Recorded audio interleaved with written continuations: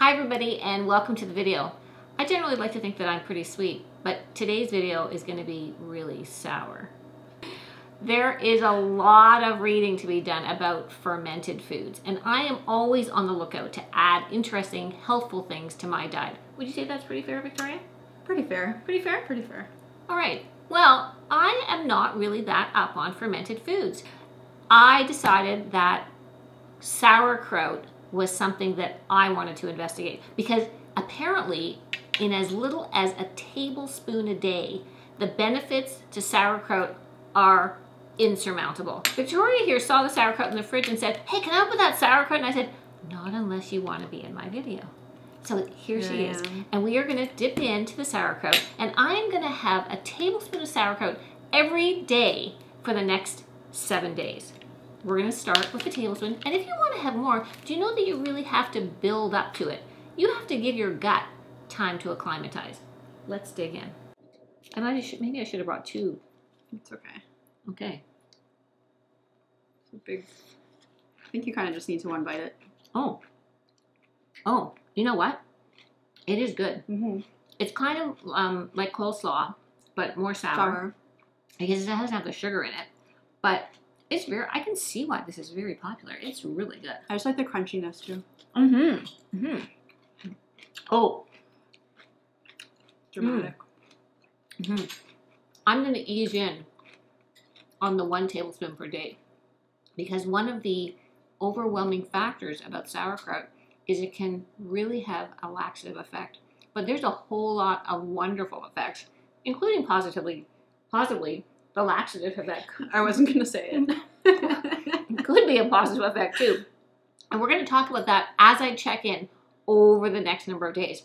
The other thing that I'm going to do is I'm going to try to make my own sauerkraut because apparently if you have a mason jar, some cabbage and some salt, you got sauerkraut.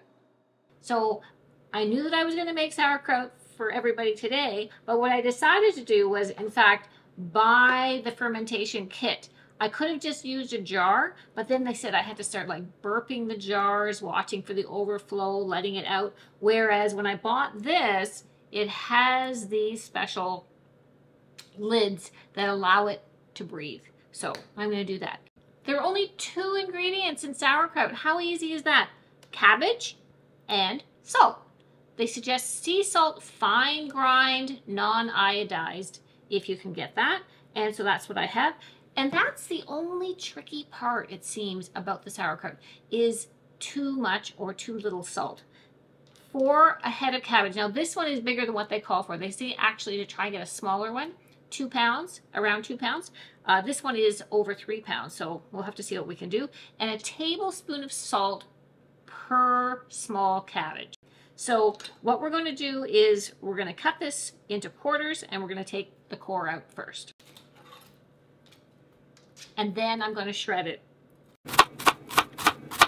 Once I have 1/4 done, then I'm going to put that into the bowl, a big bowl, and I'm going to sprinkle, so I've got a tablespoon of salt in here, and I'm going to just sprinkle some of that over my first quarter.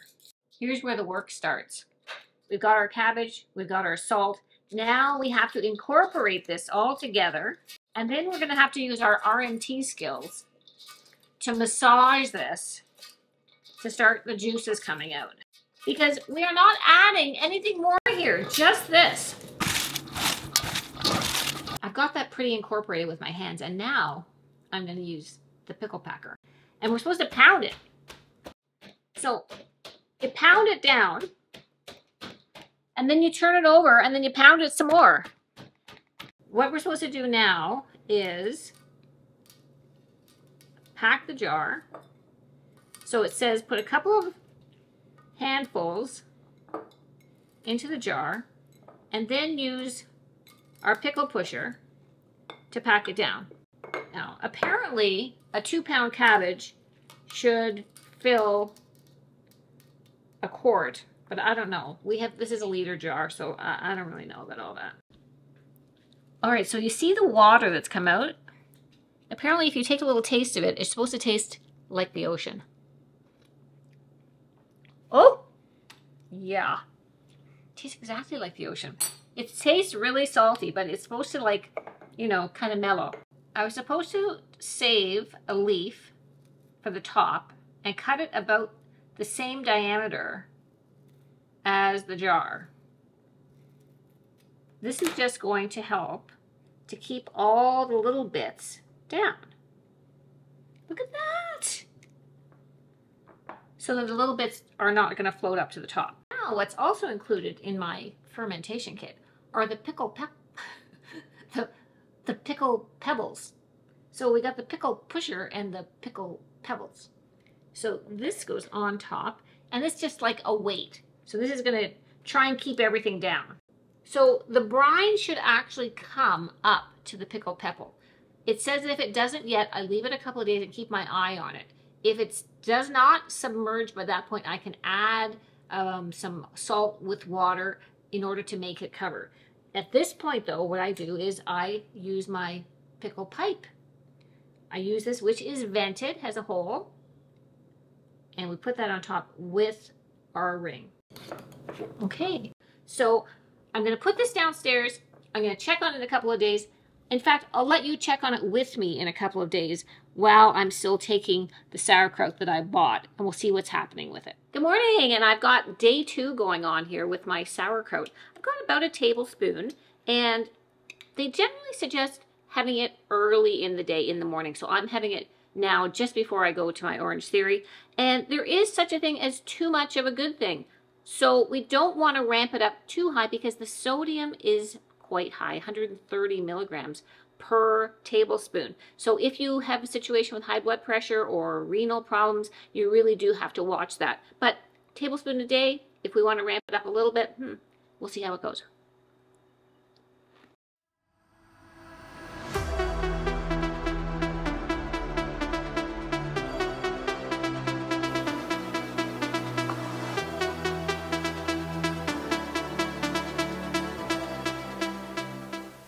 I'm on day 5 of my sauerkraut challenge. And I have to say one thing, I really like it. Like, it's really good. So you may know that fermented foods are high. In fact, #1 on the superfood list. I'm also going to take it up a slight notch. I don't really feel like I'm noticing anything yet. So why not go all in? I don't think 7 days is going to be enough. I don't know how long I'm actually going to go. So the one thing that most people associate with fermented foods as a health benefit is gut health. And probably that is the #1 thing. But it is not the only thing by a long shot. Also is really great as an immunity booster. And it also protects our liver. The high fiber in the cabbage is excellent to keep us full longer, helping us to stick to a diet. And let's just take a check-in. I thought we should do a little check-in on my sauerkraut. And you can see here, so if you can see here, the bubbles, this is the kind of things that we're supposed to be looking for. So I ended up with 2.5. And there's a lot more liquid. So these bubbles out here, also the color of the cabbage turns kind of less green, more like this. I don't see any sediment at the bottom yet. We are on our way to our own homemade sauerkraut. We might not even have to be at the store with this one, but we'll see. I'm kind of excited about that. I thought I should have a little check-in with you guys. I'm on day 8 of the Great Sauerkraut Taste Test. And I have to say, first off, I am loving this. Like, I doubled the dose. I'm up to 2 tablespoons a day instead of 1. And it is so tasty. And look at, everybody in the family is loving it too.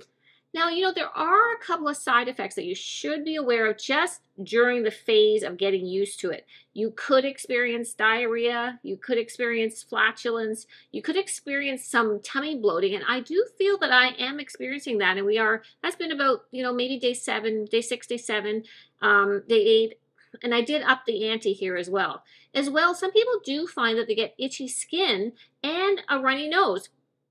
Also, keep in mind, watch your blood pressure if you do have an issue because the salt is a little bit on the high side.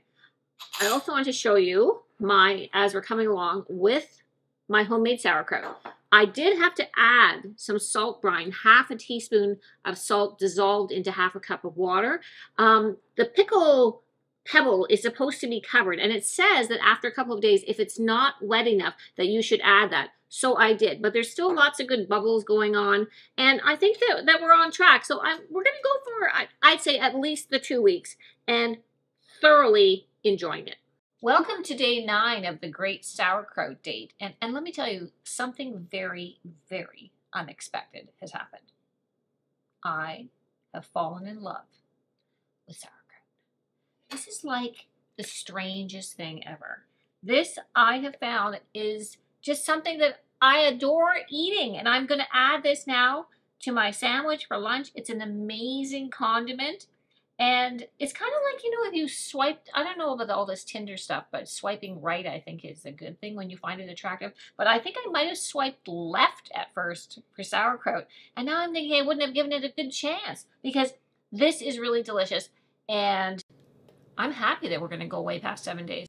If you had told me 9 days ago that I'm now going to have sauerkraut with cooked chicken as a snack, I would not have believed you. But I can't get enough of it. It is just that good. So this is what I am going to have for a snack. Cheers. Here we are at day 18 of the Sauerkraut Chronicles, and I am still loving it. So let's talk about a few more of the positive benefits of sauerkraut. Well, first off, there's bone health, and as we age, bone health is super important. So the vitamin K in the sauerkraut is a definite bonus. We have the bladder protection, liver protection, and can even help with our skin concerns. Who has some skin concerns when they hit 60? I don't know. Fermented foods also play a role in cell mutations, so it may help reduce our cancer risks. The high folate content of sauerkraut can definitely help reduce our risk of cardiovascular disease and our risk of stroke. Interestingly, it's also an anti-inflammatory that can help with our gum health. So another bonus. There are so many things that are really great about sauerkraut. The other thing that I want to do today is take a look at the sauerkraut that I've been making. It's been resting now for 2 to 3 weeks, so we're on day 18, and now we can test it, and that's what we're going to do. You can notice here, and I'm going to get my cameraman to do a close-up, but there is some like white sediment, and that's all a good thing that we're supposed to be seeing. So we're going to see how it is. If it's not ready, then we can just put it back and let it carry on. If we think it is ready, then it goes into the fridge and it's ready to eat. I take my pickle puck out.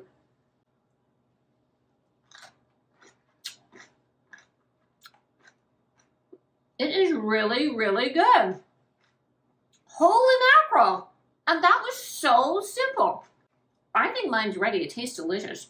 So I'm going to transfer it to the fridge and I can start eating that next. We're 30 days in. And do you think I'm sick of sauerkraut? Hell no. I love it. It is like changed my life. Let me tell you that in the 30 days since I started this sauerkraut challenge, I've really been investigating a lot more about fermented foods and about our gut microbiota and all things related to the good bacteria that we really, really need. Our gut is not just our stomach. We need a good microbiome right from our mouth all the way down through our colon. These are these really good bacteria that we really need. So how have I done on the sauerkraut challenge? Well, number one, I love the taste, which makes it really, really easy to take. I've stopped taking my probiotic that I really, to be honest with you, forgot to take half the time because I'm getting all of that in the sauerkraut, which is really a lot less expensive. If I haven't mentioned it before, you need to know that when you're getting sauerkraut, do not get the tinned variety. You are not getting the fermented part. You're not getting the live bacteria. On top of that, I've made my own sauerkraut, which was so easy that you saw, and really delicious. One thing that I did find at the beginning, I did have some mild bloating in my tummy, but I got used to it. And the other thing that I did notice was my fingers were swelling a little bit at the beginning, and I think that that was the higher salt content, which is not something that I'm used to. So I kind of backed it off a little bit, and that totally seems to be fine. I'm finding no ill effects whatsoever. And I have to say that the overwhelming thing is I feel so good about taking it. It's like I know that I'm doing something that's good for me, and it makes me feel good. I feel great. Victoria and I started doing just some fermenting. So, you know, we did some red onions, and these aren't quite ready yet, but I can see the bubbles, which show me that that's fermenting. And we did also some baby cucumbers, and we added some garlic and some fresh dill and some peppercorns. It's so easy and so fun. So I'm gonna put the link for that also in my description. I was very fascinated listening to Andrew Huberman's talk on the gut microbiome, and I'm going to link that also into my description. And I have to tell you that this has been a huge success, something that I'm definitely going to carry on with, something that I hope that you're going to try. And overall, generally health-wise, in my digestion, in my overall sense of well-being, it's a 2 thumbs up. And I think sauerkraut is where it's at. I hope you've liked this video, and if you did, please give it a like, subscribe if you're new, and I'll see you in the next one.